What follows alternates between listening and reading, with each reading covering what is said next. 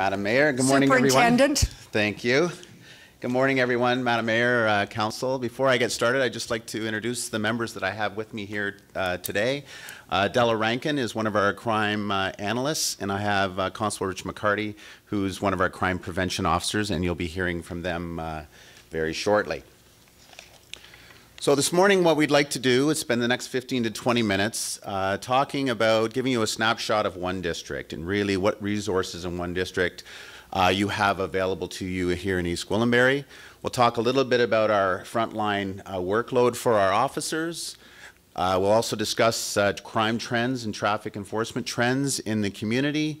And then we'll talk a little bit about how we deploy our resources and how we make those decisions, and what our response is to certain issues in the community and information that we're receiving. So one district is located in Newmarket on 240 Prospect Street. The command staff there is myself and Inspector Jackie Wilson, who is new to the command staff there. We have 144 officers at that location. Our uniform officers, and they're broken down into 4 different platoons, and those platoons work 12-hour shifts, 2-day shifts, and 4 night shifts, so 4 on and 4 off. Also, our CIB office is there, which is broken into 2 different categories, person crimes and property crimes. So our person crimes officers investigate crimes against persons, such as assault, domestic violence. Our property crime members investigate such things as break-and-enters, street-level robberies, as well as they do a lot of our drug enforcement and proactive drug enforcement initiatives.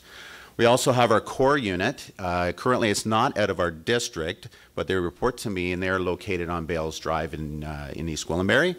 Those 9 officers are an essential tool for the command staff. We can deploy them as we see fit for the priorities of the community, such as some of our complaint areas, some of our traffic enforcement initiatives. These are also the officers that run a lot of our community events. So things like your recent Santa Claus parade. These are the officers that are assigned that. They do the plans together, the planning for that to make sure that they run safely. There's also 7 civilian staff, which would include our analyst, Della Rankin. So that's about 198 officers that work out of our district. And every day, or every one of those 12-hour shifts, we deploy a minimum of 18 officers into 16 different sectors and 2 directed patrol or traffic management cars. That's our minimum staffing that we have to deploy each and every day. For the evening shifts or the afternoon shifts, we've now implemented a new shift, which is 12 to 12 and 3 to 3. So you can imagine in years past, we would have had the same number of officers working at 3 o'clock in the afternoon when the call volume was really high, as we would have at 3 a.m. where the call volume is now very low. So by implementing a 12 to 12 and a 3 to 3 shift, we're now covering off where we see the primary demands for service are.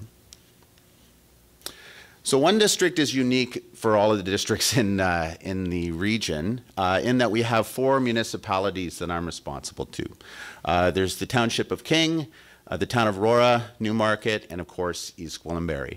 And that's the breakdown for our sector cars. We have 3 sector cars in King, 3 in Aurora, 8 in Newmarket, and 2 in East Gwillimbury. So as you know, York Region is one of the fastest growing populations in Canada. It's also one of the most diverse populations in Canada. And in my almost 30 years, that's always been an extreme challenge for us, just to keep up with that growth and diversity alone. So some of the things that we've done over the last years is the call prioritization review. Of course, that has led also to our sector policing model.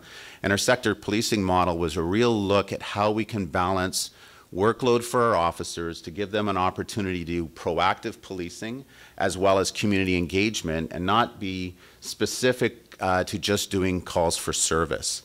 And that's what we've implemented in one district in the last year. We'll be coming up on the year anniversary in February. We'll be doing a review of that to see where we fit with our prioritization.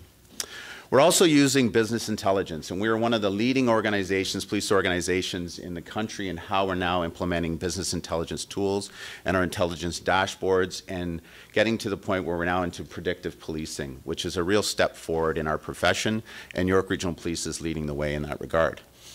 You'll see a new station that's coming to Newmarket that will give us the opportunity to expand, as you know, to have more resources in place, and that'll be completion hopefully in 2020. We also have one of the most modern police training facilities in all of Canada, which is located in East Gwillimbury, just off of Bales Drive as well, that is vastly needed to keep up with training our new recruits. Recruiting is, again, one of our priorities. If you look back 30 years ago, when guys like myself were hired, you would have had a real expansion of York Regional Police at that time. And of course, a lot of those officers are now looking to retirement. So we are now facing the challenge of recruiting new officers to replace the officers that are now heading to sunny Florida. Mental health support is an example of some of our community and community partnerships, and looking more for more community partnerships where we can share our resources, such as working with the East Gwillimbury bylaw officers as well. And mental health support we now have at our district. We have in-house in our district civilian mental health support workers that deploy with our officers to deal with the major challenges of mental health and supporting our community in that way. And of course, community engagement is a priority for York Regional Police. We see that the more we can engage the community, the more we can build that trust and confidence in the community, the more confidence there is, the more likely people are looking to assist us and report crimes and report information that they're seeing. So I'll talk about evidence-based decisions. So for a district commander, it's very important to me to base my decisions on how we deploy our resources in an evidence-based way. And how do we do that? One way is we look at information that comes in from the community. So it's our community members that live on a certain street, that drive to work down certain streets, that are the ones that are bringing to our attention traffic management concerns. And we then assign those concerns a complaint area, and those complaints are then often assigned to our core units, as well as they're given to our officers that work in those sectors. And we go out and we attack those complaints that we're given. And we do at least a minimum of 8 actions on those complaint areas before we determine what's the next step. So it's an opportunity for our officers to go there, monitor traffic, and determine if the complaint is valid, and if so, what the next steps in an initiative would be in order to tackle that complaint. Also, information comes from our officers. Our officers are on the streets 24 hours a day. We leave our officers in those sectors for a minimum of 6 months, so they get to know the community very well before they might move to another sector. And sometimes those officers will stay in those sectors far longer than that. And they understand where the high collision intersections are. They understand where some of the other continued traffic issues may be. Of course, business intelligence, which we just spoke about, and one of the key resources that I use is our crime analysis, and our analysts who will be up in a moment to speak as well, to look at and predict where we're seeing problems for the future. Here's an example of our business intelligence tool. So this is a dashboard that I have on my computer every morning, and I can surf through this software and see where we're responding and how we're responding.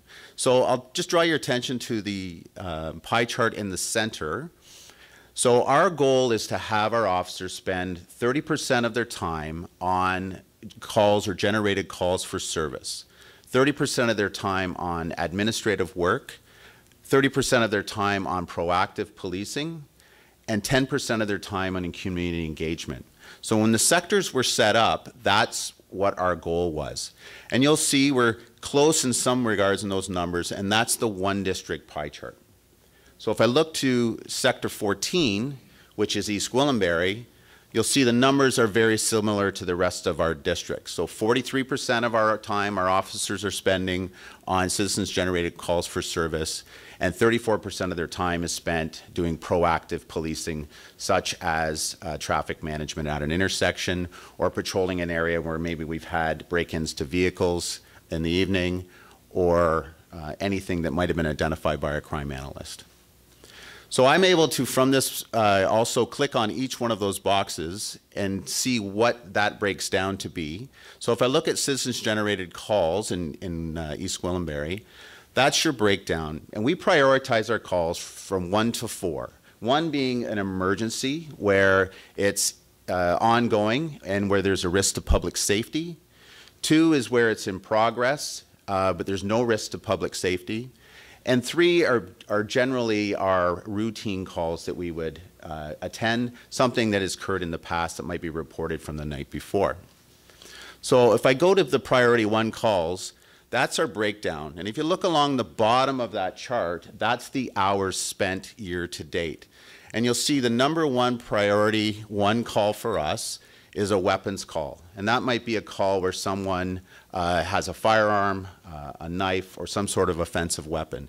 And you can see we would spend close to 160 hours thus far in East Gwillimbury on investigating those types of calls. And of course, the number 2 for East Gwillimbury would be domestic violence. So it's an ongoing domestic violence call would be their number 2 call. So for our priority 2 calls, and might surprise some of you, so almost 350 hours we've spent for emotionally disturbed or mental health issues, right? That is our number 1 call that we respond to, is assisting people with mental health issues. Of course, the number 2 is impaired driving, and those could be us responding to a call for a citizen calling in that they're following an impaired driver, or one of our officers themselves has pulled someone over in a traffic stop, potentially for speeding, and of course may end up arresting that individual for impaired driving. That's our number 2 calls for service. And then if you go down to our priority 3 calls, the next one is investigating motor vehicle collisions, property damage, and the number 2 for that is theft. And of course, Della will get into more details in that as well. So I'll now turn the mic over to Della, who will talk about crime analysis.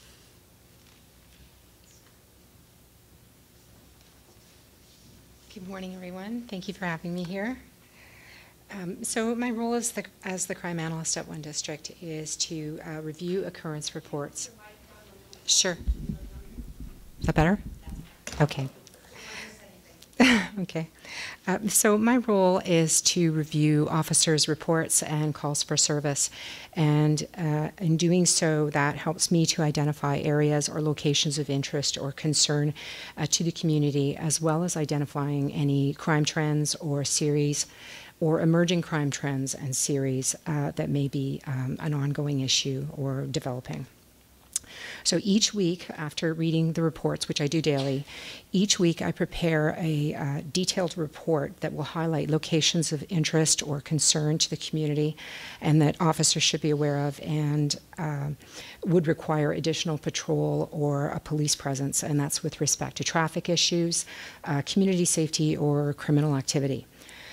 For officer awareness, I'm also going to provide information on persons of interest that are known for engaging in criminal activity that might be active in a specific area.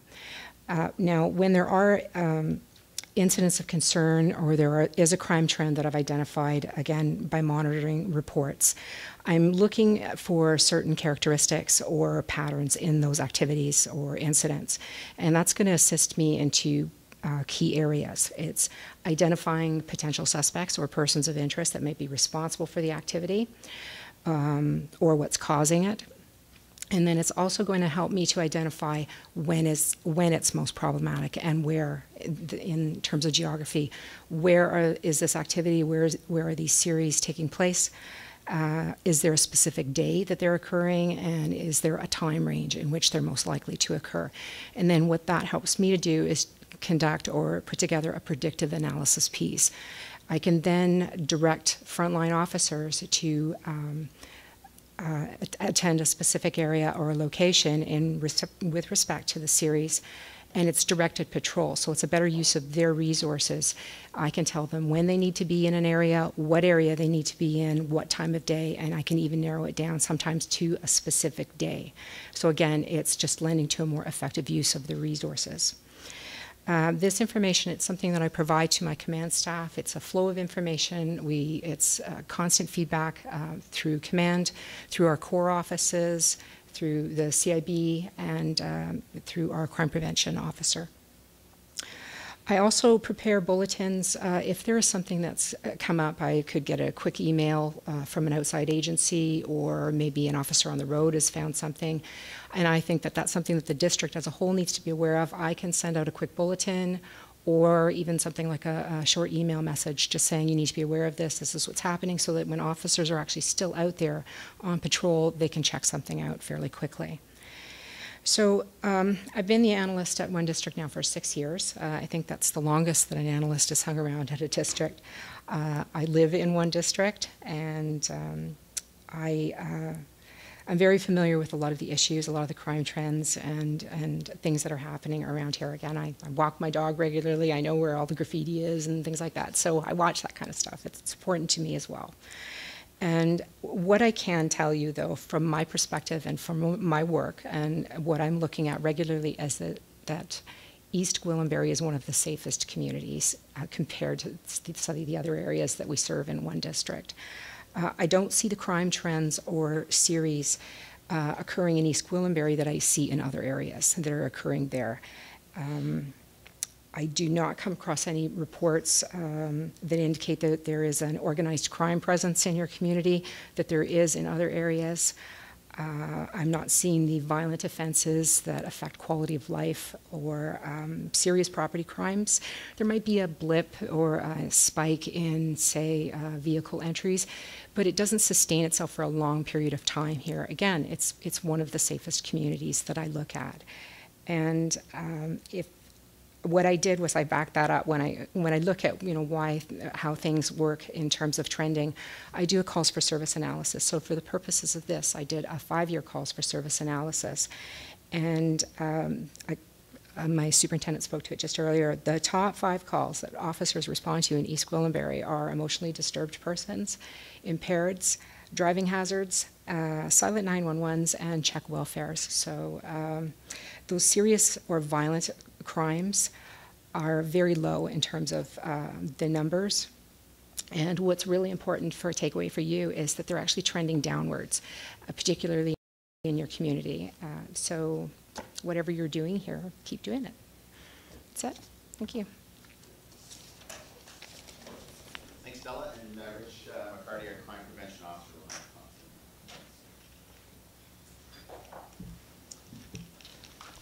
Super. Are you able to just forward that? Thank you. Good morning, everyone. So, excuse me. Yeah, I'm Richard McCarty. I'm a crime prevention officer. I work out of the One District Station. I am assigned out of the Community Services Bureau. So we have a crime prevention unit. There's 5 officers that are involved in that unit, and each officer is deployed at their respective districts throughout the region. Some of the programs that I'm involved in, and the One District area, again, as the superintendent mentioned, is King Township, Aurora, Newmarket, and East Gwillimbury. So I kind of have to oversee and get to a whole lot of areas within the One District area. But some of the programs that we do address and we look at, one of the main ones is Lock It or Lose It. That has been a staple since I've been in the crime prevention unit, and we go door to door. We do door to door canvassing, where we'll deliver flyers reminding people to lock up their car doors and remove valuables from the cars. We'll go to malls and we'll stand outside and deliver flyers to customers of the mall as they're leaving, just reminding people to make sure they take their valuables out of the car. That is one of the main things. Neighborhood Watch is another program that I oversee, and we're trying to kind of get that back up and running. It seems to have dipped off over the years, and I know OPP, they are looking at a revamp of the whole program and renaming it and taking away the name Neighborhood Watch. We're just waiting for an update on that. Another part of the proactive policing is getting out and doing presentations. So one of the things that I do is quite a few presentations. It'll be on personal safety, it'll be workplace safety, it'll be frauds, home security, and it'll be to community members. It'll be to some of the active neighborhood watch groups that are up and running in the region, and a lot of workplace will go in, and I'll talk to employees. They could be government employees, they could be private-run companies, and we'll go in and I'll do workplace safety presentations. Crime prevention through environmental design, the acronym is called CPTED. So it's a specialized training where you look at a design of a building, an area, a neighborhood. It could be any one of those things, and how that influences crime trends. And from a policing perspective, from a crime prevention perspective, we will approach the building with the person with the owner or the occupant, and discuss strategies to make their property more secure. Often it is done as a proactive measure. There are times when we're doing it as a reactive measure. If there's been a break-in into a business or into a residence, we'll go and meet with the owner and help them implement ideas of how to make their home or business more secure and less likely to be a target of a break-in or a mischief, whichever crime we're concerned about at the time. Another part of my duties is I do liaise with the crime analyst. I'll meet with the One District Command team for their weekly meetings, and if there's any information that pertains to a current crime trend that's ongoing within the district, we'll come up with a strategy to deal with that issue that's happening at the time. The Central Ontario Crime Prevention Association, that is an organization that is multi-jurisdictional, so it's throughout the province, and we'll have officers mostly from the GTA, and we'll get together several times a year, and we'll discuss the latest trends in crime prevention and a lot of issues that have come up and how officers have addressed them, and new strategies. And that is pretty much it, subject to any questions.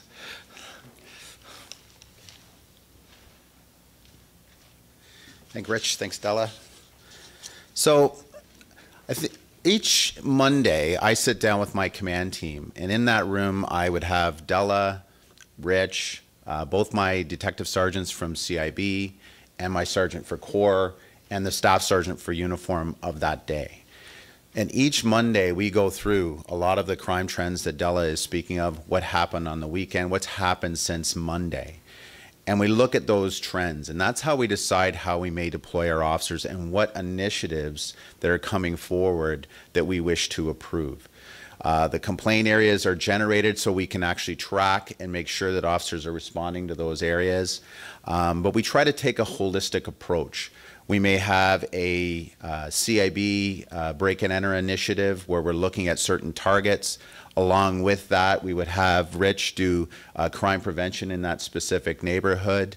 And we would add that information to what we call our sector hit list, which identifies for those officers, say in 14 sector, which is East Gwillimbury, where we want to see those priority patrols.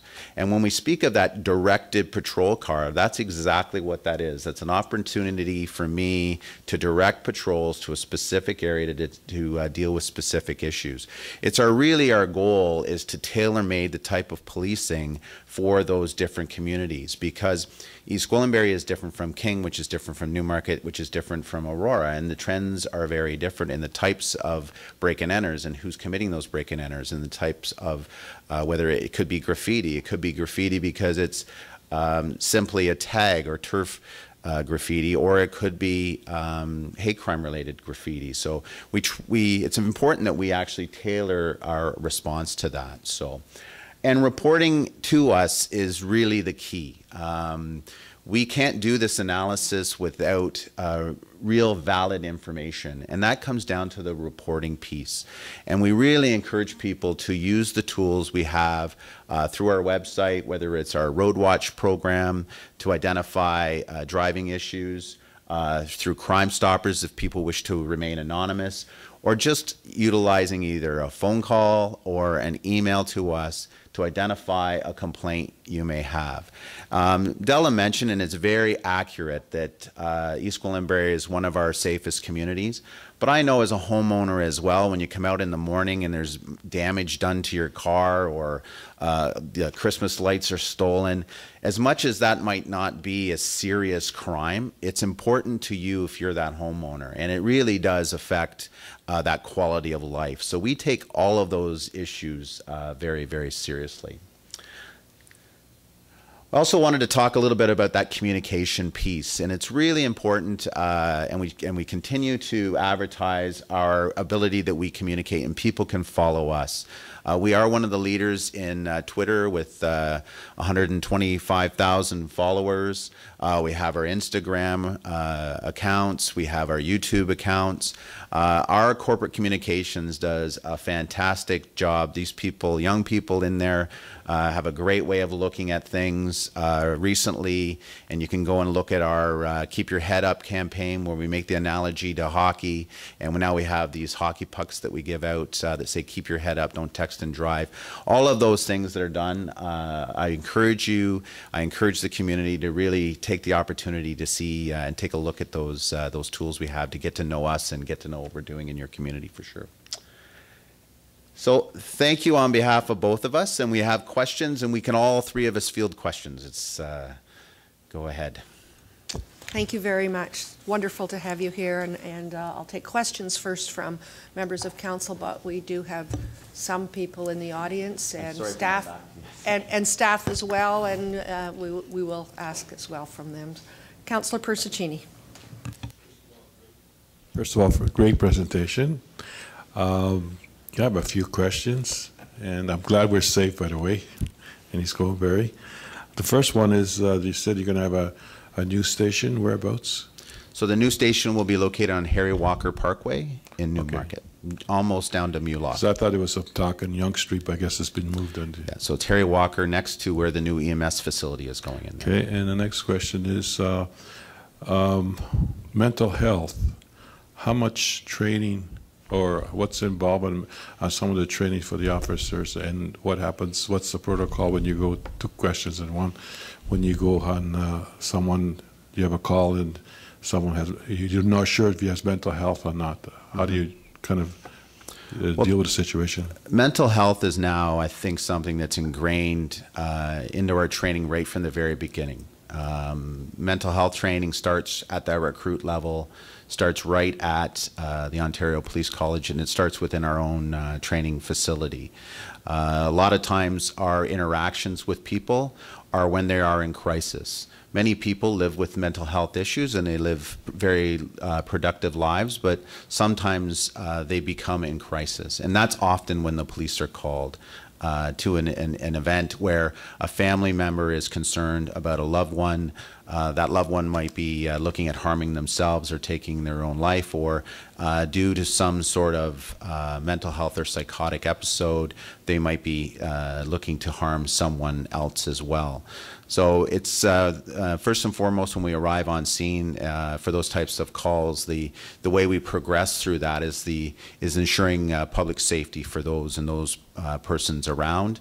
And our primary objective is to de-escalate that, and hopefully through an apprehension, get that person to a place of safety. Through the Mental Health Act, we would apprehend that person and take them to a hospital and take it from there. What we've implemented, though, over the years, which has really improved, is our work with mental health support workers, having them come in right during that period of time where that person is in crisis, when the event is then deemed safe, and making sure that we steer that person in the right direction to get mental health support.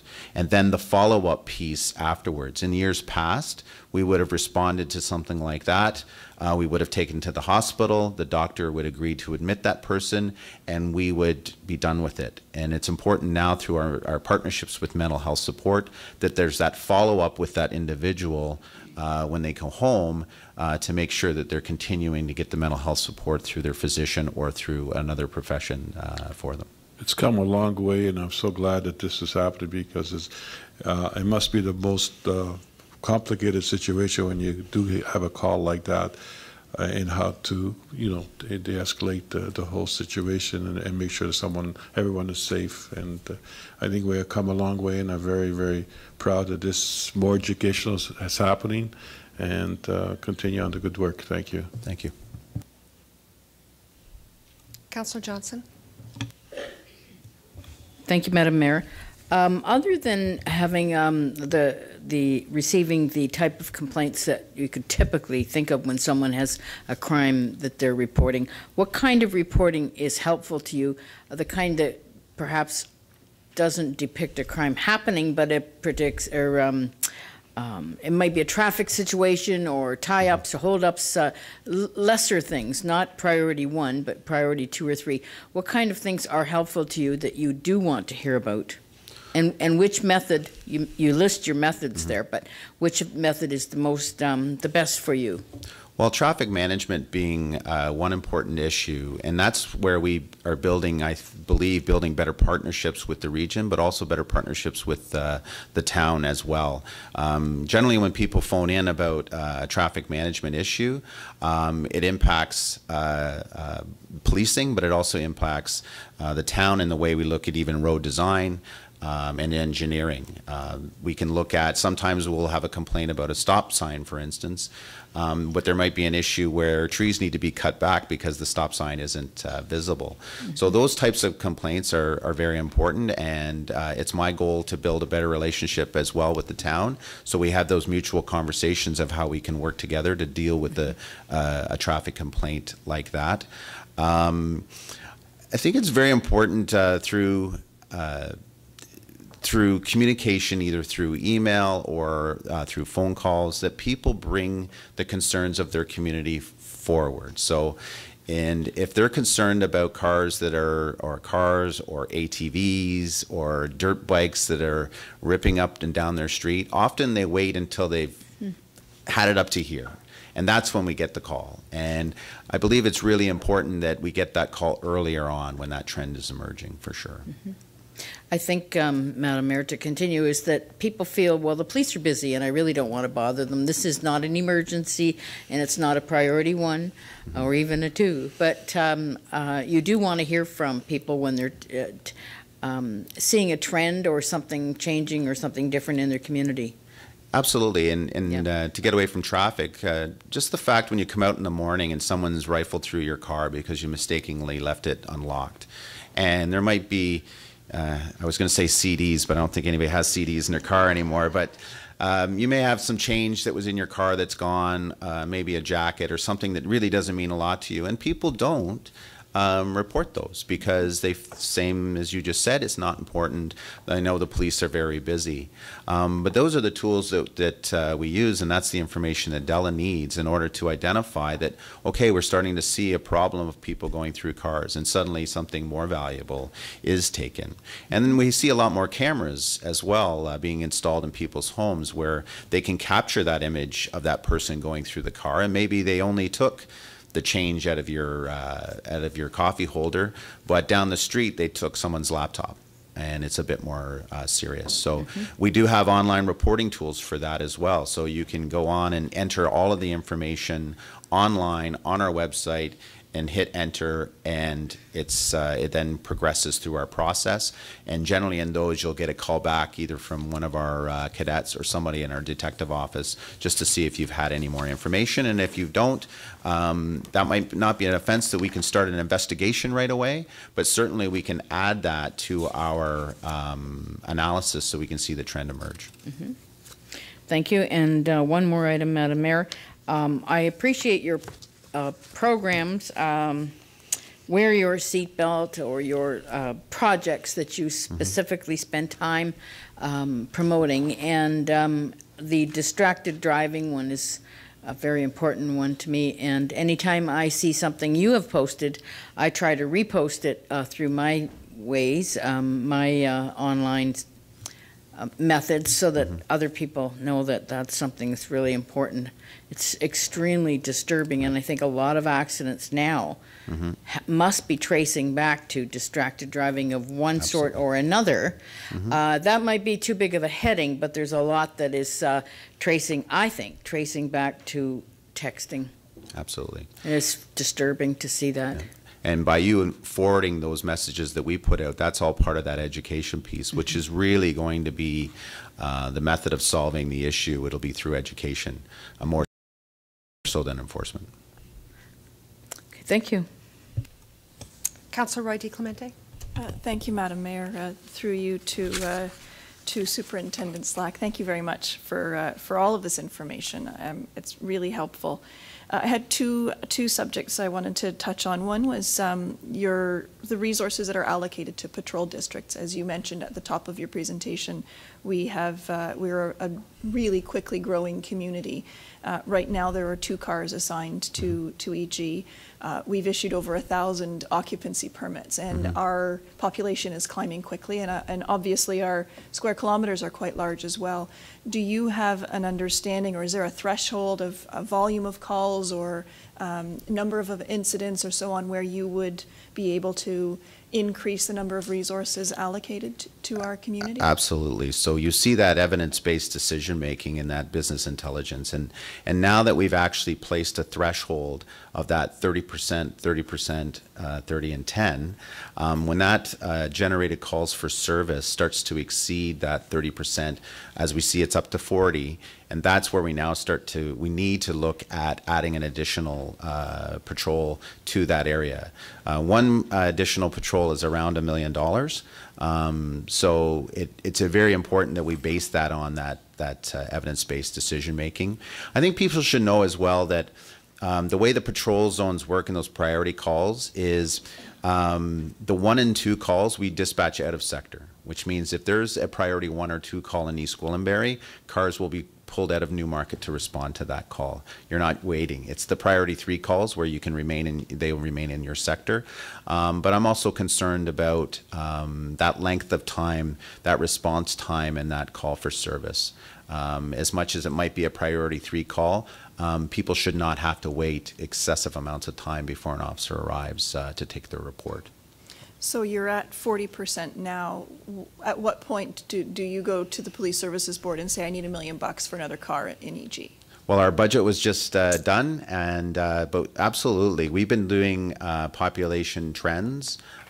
Short answer, I don't have that threshold number for you, but I know there is long-term plans to increase the policing, hence the newer building. As even if we were approved for more officers, I do not have another single locker in our current facility. We're ready to move to a new facility for sure.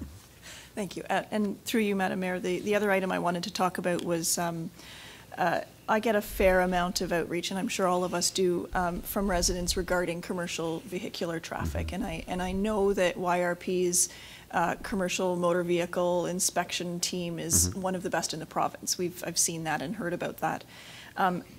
But what residents are looking for is an understanding or maybe a little bit of information about what's happening on the roads.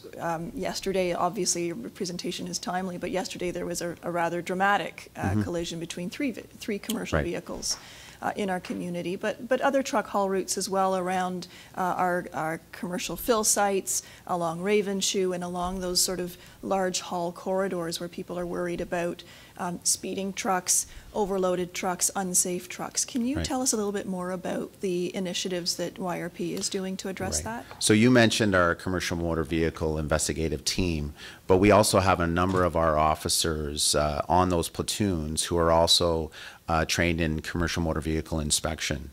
And this, thus far this year, we've ran 3 initiatives specific to commercial motor vehicles, where our officers are pulling those vehicles over and doing those inspections.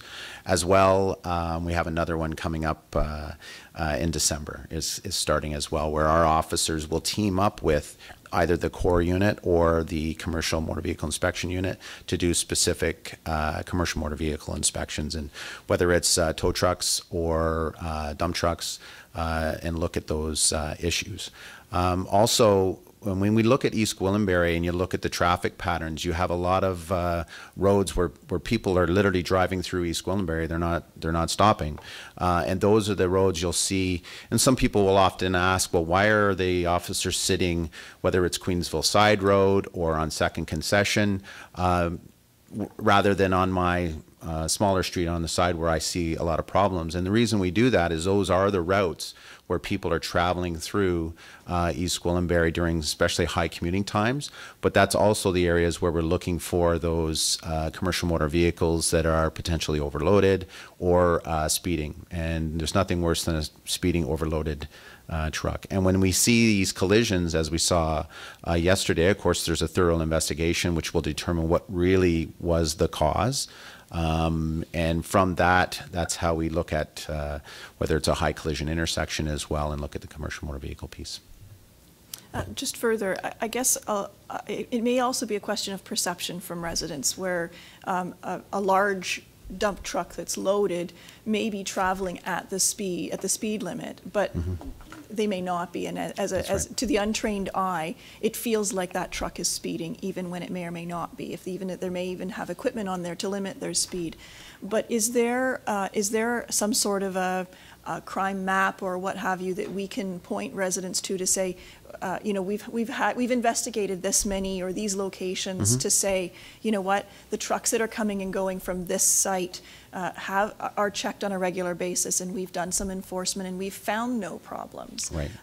Or is it that, you know, or maybe it's Ravenshoe where the trucks are traveling, and quite frankly, in our community we've got a lot of construction vehicles that are coming here and may or may not be following the rules of the road. So is there some data that we can share with residents? Well, on our website, you will see, in our business plan, and everything is on our website that does speak specifically to our enforcement priorities.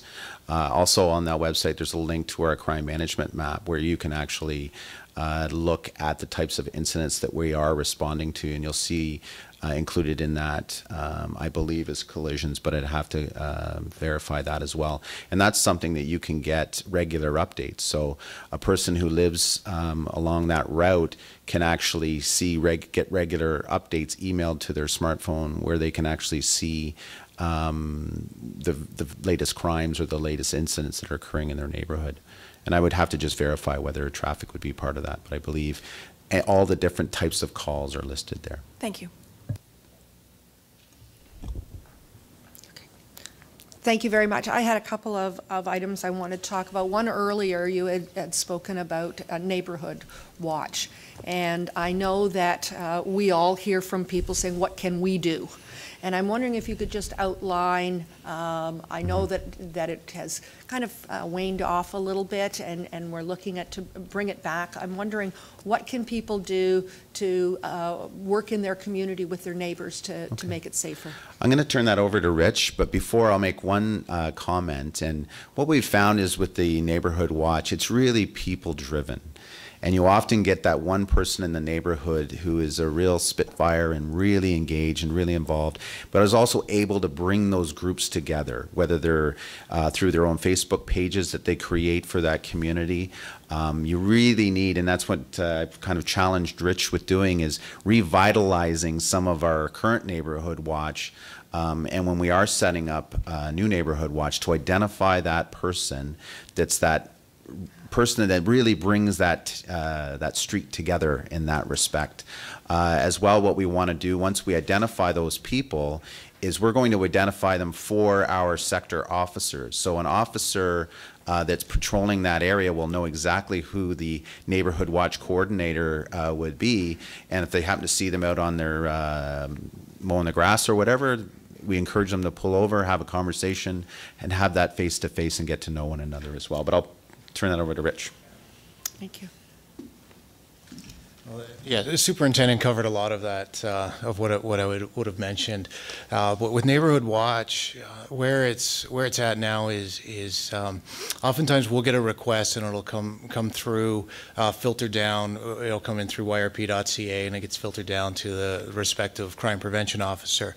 We will do a follow-up with the citizen and inquire as to getting the Neighborhood Watch up and running, and we'll forward them some documents that encompass how to start a neighborhood watch, about going out and canvassing, and how York Regional Police will be a liaison with the lead of a neighborhood watch. So oftentimes what happens is we get the citizen request, and then there's not that initial response to go ahead with Neighborhood Watch, and I think the average person may think of it as being, because we're all so busy, as a bit of an imposing structure to go after, because lives are busy, there's work, the communities are changing as well now, where a lot of bedroom communities and where they're commuting, and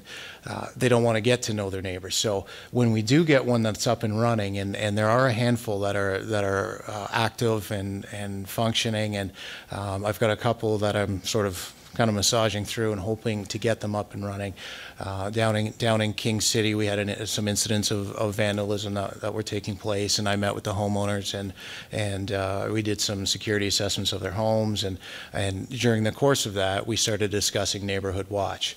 So the complainant in the vandalism incidents, he went forward into the community and he started canvassing people. I explained to him how to get out there and start getting this done, and then he was able to recruit quite a few people. And he's reached out to me, and now we're going to go from there. So once we do get a number of interested people, I will meet with the community members, and it could be at a community center. I've met them at one district. We have a community room that's open, and I just booked the evening, and people will come out, and I do a presentation about what Neighborhood Watch is and how it got started, and then a home security presentation, and then we'll just kind of talk about any concerns about how to get it up and running and continuing. And I'll just mention one other thing, is that with the established Neighborhood Watch groups, the technology is amazing now. So a lot of the times, there's one example of a Neighborhood Watch group down at St. John's in Aurora. They have a WhatsApp on, and everybody's connected through their smartphones. So it's a smaller community, so we're able to kind of organize it relatively easy. So if somebody that appears suspicious or is unknown to any of the community members, they will actually send out a text message on WhatsApp and reach out to the other members of the community. So let's say it's a van that drives through and it's stopped out front of a home. Somebody will ask, does anybody know who this van is for? And if nobody answers, the citizen, they've actually, because we met on Thursday night, we had a safety presentation. They said, yeah, we get out and we actually go up and just ask people, hey, are you lost? Do you need any help? Anything like that. So they're pretty proactive as well, which is great. And then if there is a suspicious vehicle or a van that doesn't look like it fits within the community for whatever reason, they will fire off that message to their fellow Neighborhood Watch members, and yeah, it might be the landscaping company, and someone will respond, yeah, that person's for me. So that's kind of where it's at now. The technology is amazing, and Facebook, WhatsApp, those kind of things are what's driving the Neighborhood Watch groups that are in progress now, that are functioning. It seems that there needs to be an incident to get people engaged. It appears to be that way, yes. And that's unfortunate. We know that more eyes and ears in the community makes a safer community. So I just offer up that should there be anyone in touch as far as East Gwillimbury, that we do have facilities for meetings as well, and they would be available. We'll try and encourage people to talk to their neighbors, and even if it's not a formal Neighborhood Watch, maybe more informal, but it really does make a safer community. We know that. Absolutely, and it helps us, because the more people we have, the more eyes and ears out there who are able to see anything that's out of the ordinary, that they can call us and we can respond. It's fantastic to have that. So. Thank you. Okay. I have a question for the superintendent as well, and it's regarding our RIDE program. And we all see the statistics every week that YRP puts out about the number of impaired drivers that are stopped and charged. And I know at one time there was a RIDE program, particularly in the Christmas season. And I'm just wondering if you can just talk a little bit about what we're doing to continue to get impaired drivers off the road. Right. So the RIDE program still exists. The RIDE program, as you see it in the larger scale with our our ride truck, where usually when you go through those programs, they're quite large. That ride program still exists and is managed through our traffic management unit. But right now in one district, we also have an initiative that's all 4 platoons wide, where we do strategic ride. That is the priority right now for the month of December, is ride, and what I would say is strategic ride. We collect information, we collect data on our last drink program, where we look to identify with our impaired drivers or collisions where there's been suspicion of impairment, and we look to where they would have had their last drink, and we look for those types of patterns as well. And that's how we strategically now are more strategic in where we place our ride programs, as not just as an enforcement tool, but also prevention, so people know. And that's the real goal here, is the prevention piece, not necessarily the catching piece, although that's a tool as well. So, Thank you very much. I did notice that someone's put our crime reports map up on the screen. So this is the crime reports map that's available to everyone through our website. And it does have the ability to get links and notifications as well. And it's a very valuable tool, as some of you said. Sometimes we get, there's been robberies in my neighborhood. Well, a robbery for me is a crime against violence against a person where they've taken something from that person. When the reality is it's break-ins to vehicles, which are, again, we've talked about, still serious. But I don't know if, Rich, do you want to talk a little bit about the crime reports map? Because that's part of your, I think, presentation as well. Yeah, so the crime reports map essentially is just an effective tool that anybody can have access to. You just need to access yrp.ca, and once you're in there on the very front page, you'll see the crime map option, and you click on it. There's a disclaimer, and if you accept the terms and conditions, and then you just access into the crime map, and you can break it down into the respective area in which you live. And you can break it down into the type of crime, the type of incident that you're looking for. And as you find the area in which you live, if there's something that piques your interest, and there's one of our icons there, you can scroll down onto it. Essentially, it gives you a general location of where the incident took place. It won't be an exact address, and it'll give you it'll show an occurrence number, and which it'll tell you what type of incident it was. Maybe it was an assault, maybe it was a theft from vehicle, maybe it was a theft of vehicle.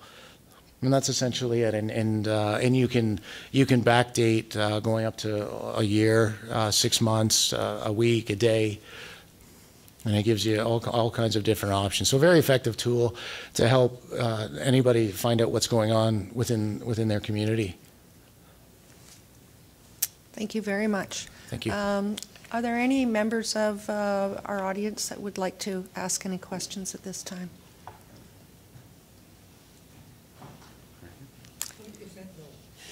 I'm not seeing any. Okay.